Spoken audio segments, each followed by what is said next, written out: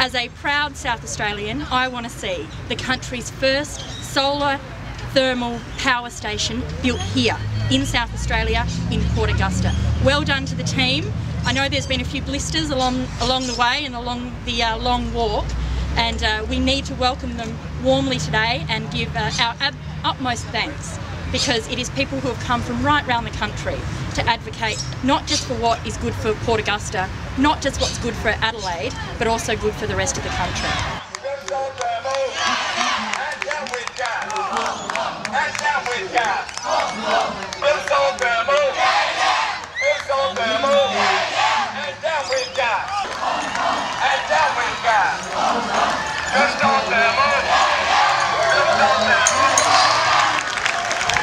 Now these guys have walked over 300 kilometres to get here, and you guys have done a fantastic job. Give them a big hand.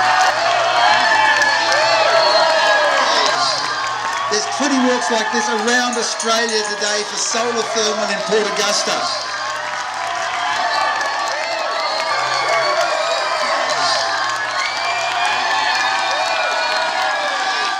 The coal-fired power stations have to be shut down, but we have a choice. We can either go to clean solar, or we can continue on the path of gas, which might be cheaper in the short term, but it's going to be far more expensive in the long term. The gas will be coal seam gas from Queensland, which is hugely destructive.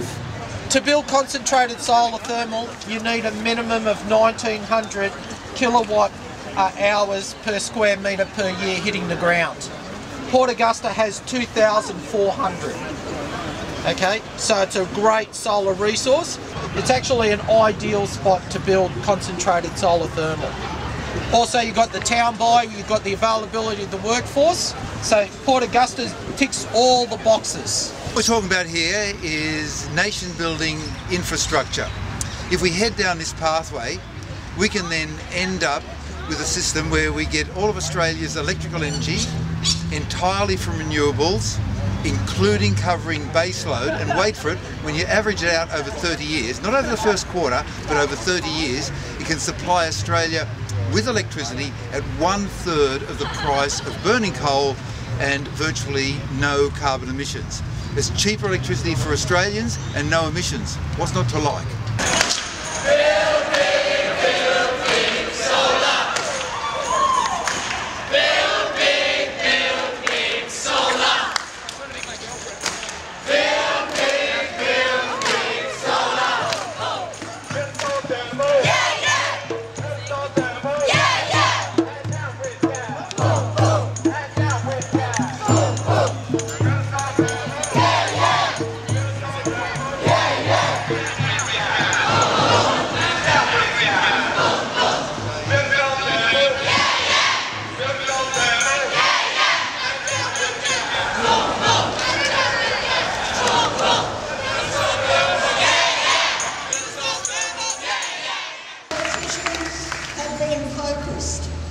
Only on the cost of solar thermal, but they have not asked what is the price of a human life.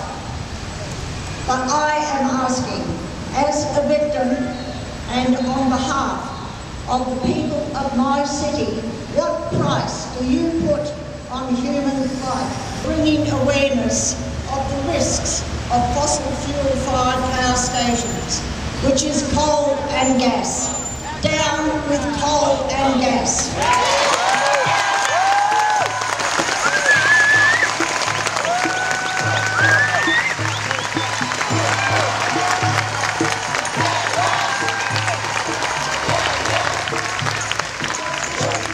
It's now up to state parliamentarians, state politicians and the federal government and the federal opposition to come behind and back this plan.